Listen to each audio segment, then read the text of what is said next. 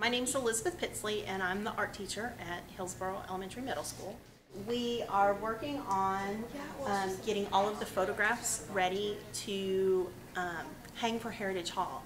And Heritage Hall is going to be an area of our school in one of the hallways where we hang all of our old high school pictures. Hillsboro used to be a high school as well. It was kindergarten through 12th grade. And we have all these fabulous pictures from the 40s up until the 70s of the graduating seniors.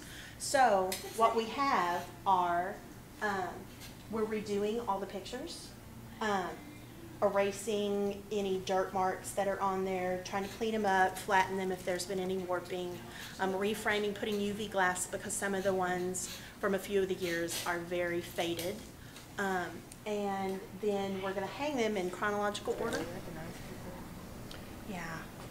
Oh, there's Mr. Willie Wilson. He's the one that used to be a student too and was a teacher then.